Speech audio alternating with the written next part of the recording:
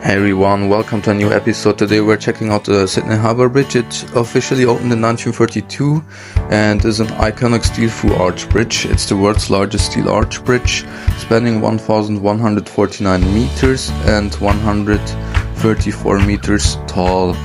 The bridge connects the Sydney Central Business District CBD with the North Shore. It took over 1,400 workers 8 years to build the bridge, and it's nicknamed the Cove Hanger due to its distinct shape. Every New Year's Eve, the bridge is a focal point for Sydney's famous fireworks display, and it's a popular spot for tourists and locals alike, offering bridge climbs for breathtaking views such as this one of the harbour and city skyline. Well, and a fun fact is the bridge actually doesn't need those towers with the bricks that you can see.